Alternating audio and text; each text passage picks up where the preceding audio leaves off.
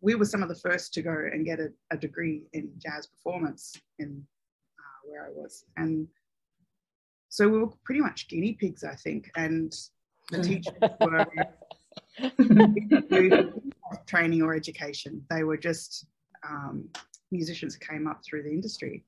So I really think there was a gap there, because I had to deal with a lot of sexism and a lot of bullshit, basically. Sorry, can I say that? Yeah, of course. Please. Of course.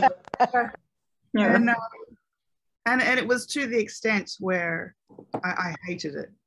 I hated it, and it as soon as I could. It's funny because as soon as when I was a kid, I wanted to be a city person so that I could interact with other people studying music, and I couldn't wait to get out of home to move into the city. And once I did that, I was like, I wanted to leave the country, because I was thinking, this is not what I imagined in my head as far as how musicians should be treated and so on.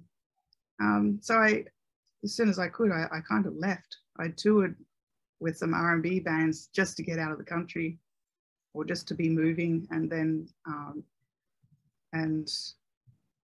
so I sort of fought the stereotypes and you should do this, you should be that, along that path, like later on.